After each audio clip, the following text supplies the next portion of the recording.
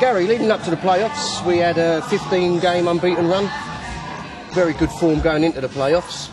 And then Tuesday night, it seemed to go a bit pear-shaped in the first 45 minutes. Could you just elaborate on that a little bit?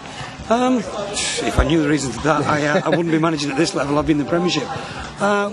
We prepared properly. We had a game plan. We knew the way they were. We felt, as we did in the second game, that if we kept the clean sheet, the longer it went on, the better we'd get. The stats proved that Eastleigh conceded a lot of goals in the second half and late in games. It seemed like I've looked at the video 2 or 3 times, and we actually played quite well in between the goals. It seemed like every time the ball went in the box, they scored. And sometimes you've got to take those kind of things, and that's what we said at half-time. Everything's against us, so now we just go out, keep our shape, look to play. They'll get worse and worse. We've got the 2 goals, should have had a third, a couple of other chances, and we knew we had a great chance going into the game yesterday. Do you think it was the high ball on Tuesday night? I mean, they were big side. Yeah, I mean it wasn't as though we weren't prepared for it. Played them twice this season, twice last season, and they were the same then, so we were prepared for it. We talked about it, about what we were going to do. Just seemed like every time the ball went into the box, we lost vital headers. Right. I mean, you can go at different things. The first goal was embarrassingly handball on the edge of the box to flick on. And we just seemed down, and maybe we've got a lot of players that haven't played at that level in that kind of game with that intensity, and I think it caught up with us, and it took us at least 45 minutes to an hour to get ourselves into the intensity of the game. Yep. Half-time team talk on Tuesday night, was that an easy team talk?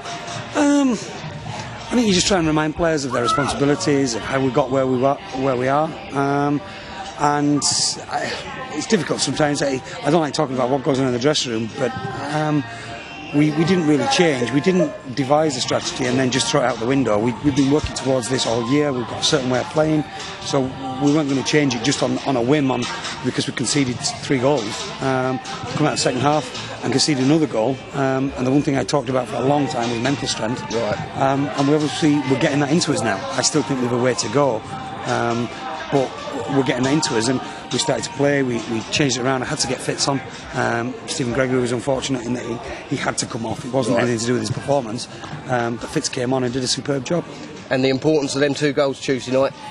Yeah, I mean, you can go either way. You could say, well, we didn't actually need them because we scored 4 yesterday, but we scored another one that I couldn't see, but people told me it was onside. Scott Fitz. We also had a couple of other chances where we just didn't get the bounce of the ball. Right. But whereas I think previously, say last season, we would have lost that game 4 or 5-0.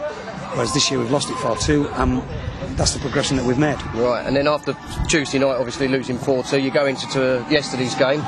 What was the tactics, the team talk? Get an early goal, or was it just play our normal game? For the first time, probably in a long time, I decided to try and manage the game.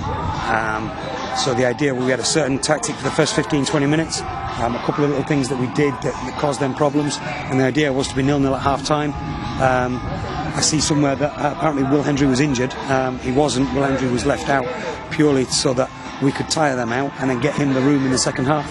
And to be honest, getting the goal just before half-time was, I wouldn't say a blessing because we'd earned it. We did very well.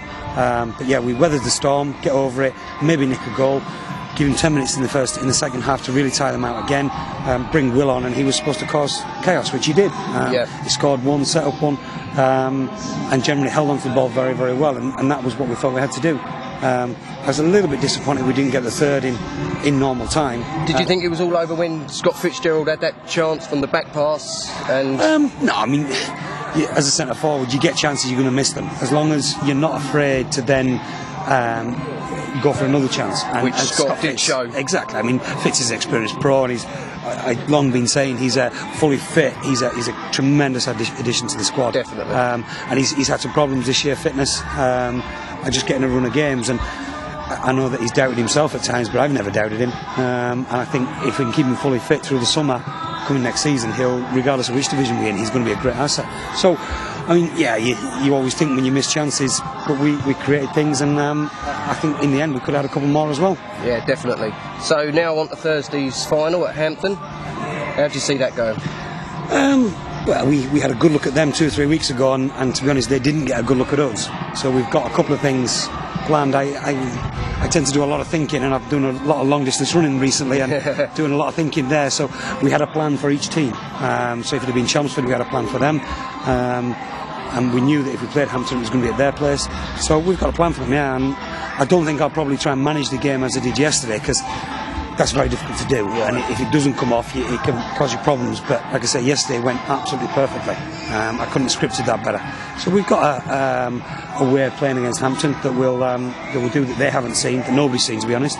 We'll do some work on that this week. We're training twice. And if we can go into it with the same desire, commitment, hunger, attitude that we showed yesterday, then, and on Tuesday, to be honest, because we kept going, then I think we've got a great chance. Excellent.